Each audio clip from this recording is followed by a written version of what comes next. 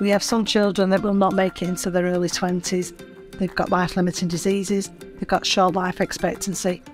This dream is important to us because it allows all our students to have some access to a lovely, beautiful outside area.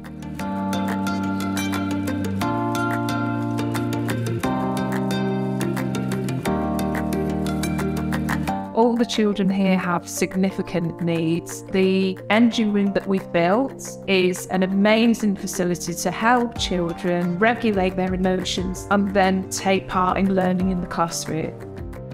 I've been running accessible music classes for about 10 years now.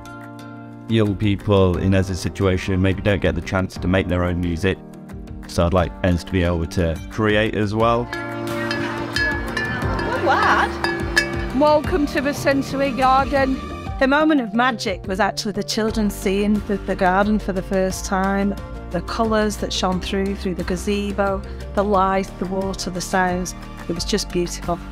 They are able to touch and feel and sense what's going on around them. Ez obviously is a big fan of music. As soon as I start playing the guitar, you can see it lifts his mood up straight away. He gets a huge smile on his face. There is no way that we could have done that throughout our core budget. The difference it makes in that sense is immense. We just would not have been able to do it without Dreams Come True.